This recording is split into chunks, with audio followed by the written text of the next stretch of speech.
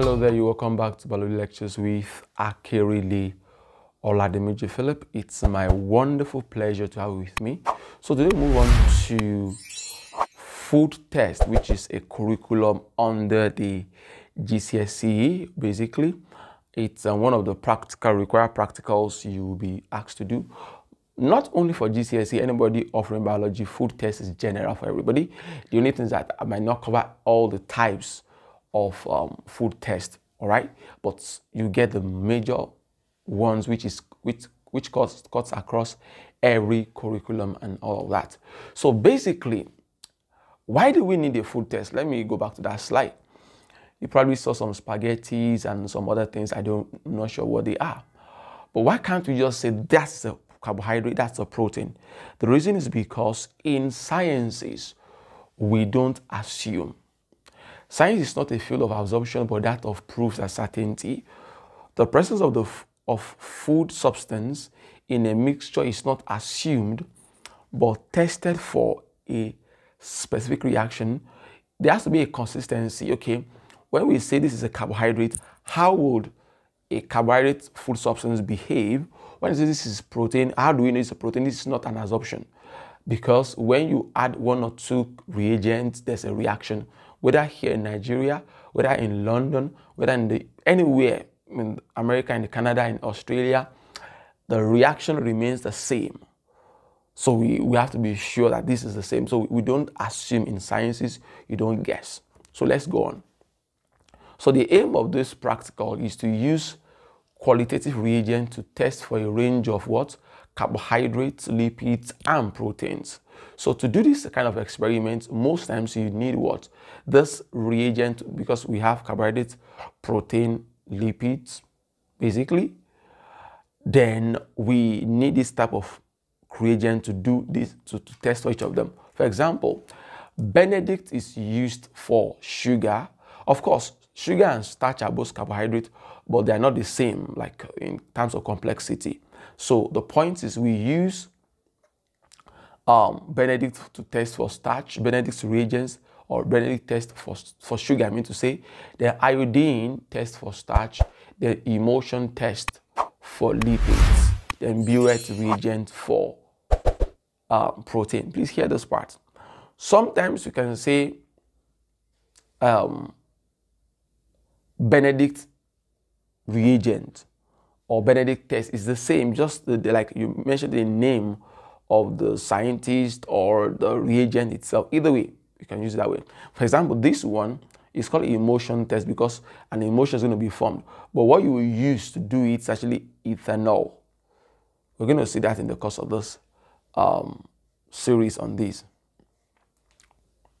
So, but to do this, you usually will need some sort of apparatus to do that. Use qualitative reagent to test for the presence of key biological molecules in a range of food. Safely use appropriate heating devices and techniques, including the use of Bunsen burner and water bath. Now this is, go back here. This is the Bunsen burner here, burning there. You can see that connected to a gas cylinder. Then this is the water bath. Water bath is to create some sort of optimum temperature for the reaction.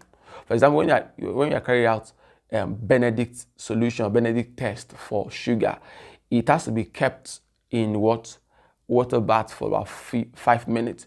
Please, water bath means that the water gets hot, then the warmness of the water gets the content of the tube warm.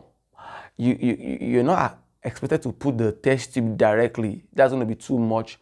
That's going to denature the enzymes. I believe you know what that means. All right, so basically, these are some of the things you need to do.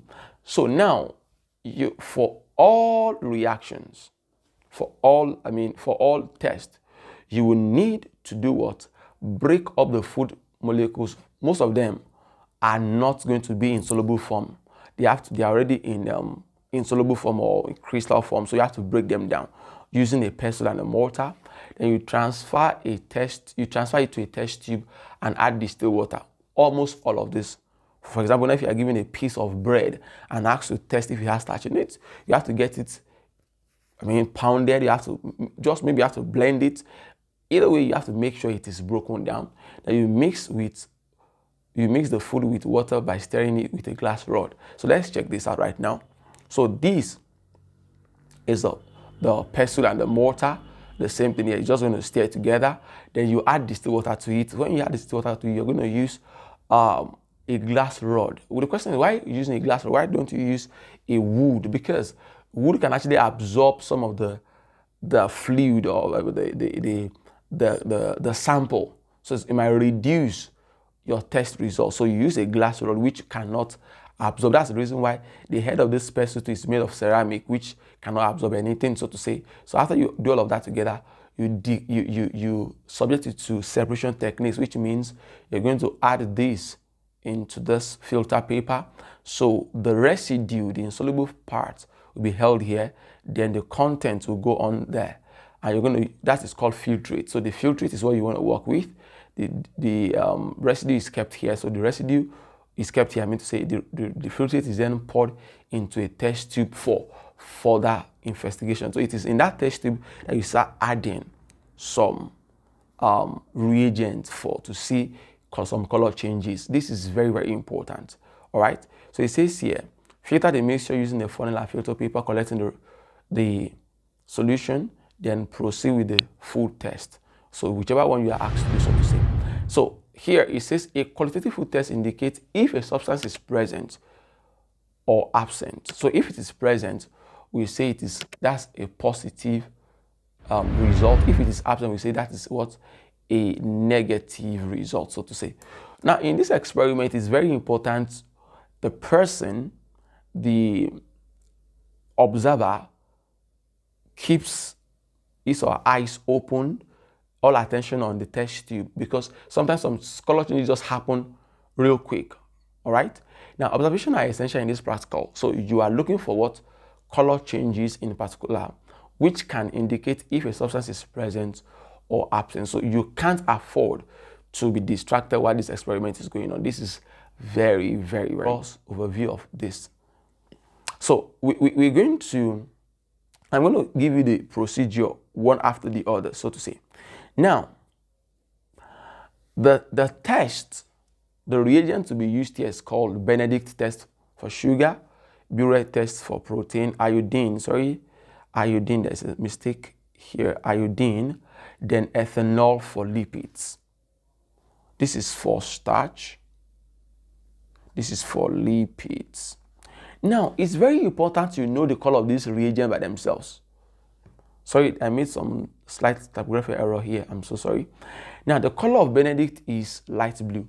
Why do you need to know? So that when there's a color change, you will know it has changed. All right? The color of Burette is blue. The color of iodine is orange-brown.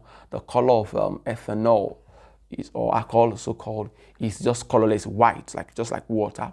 Now, what do you expect if you add Benedict to a solution and that solution turns either green or changes to red or brick red? It has different, it could change to green, it could change to yellow, it could change to brick red.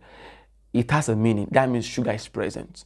All those green, yellow, brick red talks about how much sugar is present. But whether it changes to green or yellow, it just means sugar is present. Then if Burette, which is blue, if that solution changes to lilac or purple, it means protein is present.